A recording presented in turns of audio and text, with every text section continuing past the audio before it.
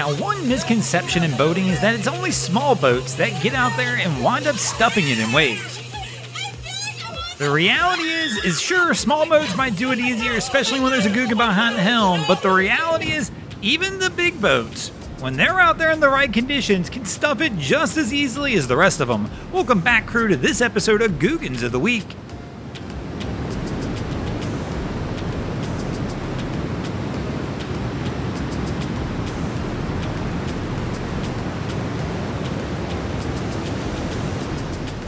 Now, stuffing it on a big boat or a small boat can be an intimidating feat, but when you're out there, even on a cruise liner in rough seas, you're going to see some stuff that will absolutely intimidate you. Now, you got to let me know who's the Googan in this one, the guy on the yacht or this crew that decided to record it instead of trying to warn him.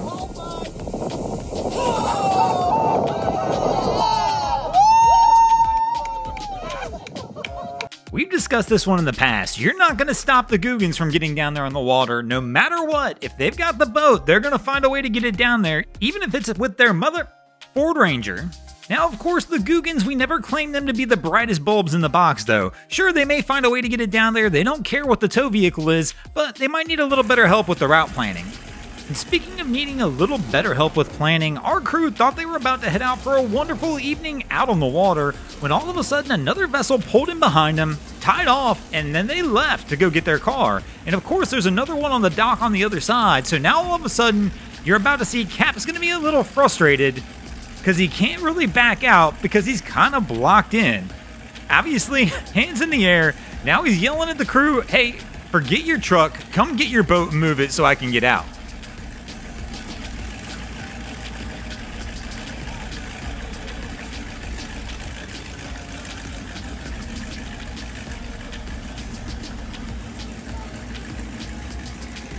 But of course, as you can imagine, tempers flare down at the boat ramp, and the other crew's not so happy about this either.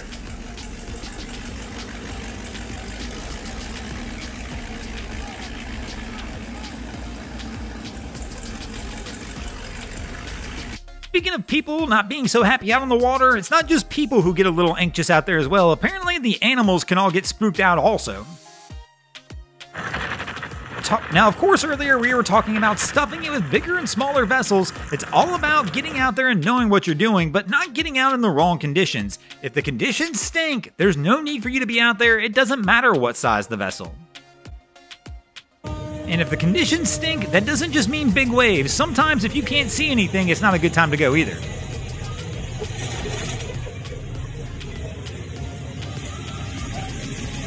Thanks for watching, crew. I hope you enjoyed this episode of Googans of the Week. If you ever see anything crazy happening out on your waterways, be sure to hit us up on Facebook or Instagram and let us know, and you might see your stories over here. Just like Cameron Bell, Miami Boat Ramps, Salty Manatee 5, and Ship Spotter Hey Ray did this week. And if you guys haven't already, go ahead and drop an anchor on the subscribe button here.